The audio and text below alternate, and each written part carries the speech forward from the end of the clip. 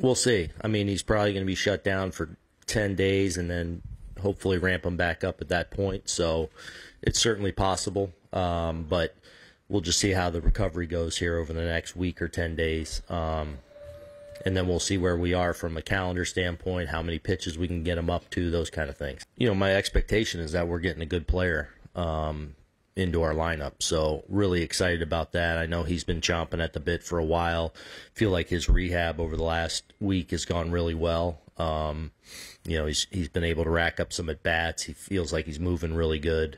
I know he's been really encouraged over the last couple of weeks about where he's at and how he's felt, and like kind of getting over that hump. So, you know, just want him to go out and play his game, and that's, you know, being athletic in the center of the field, and you know, I think he's been looking forward to this day. I think it's possible. Yeah, he's really ramping up today.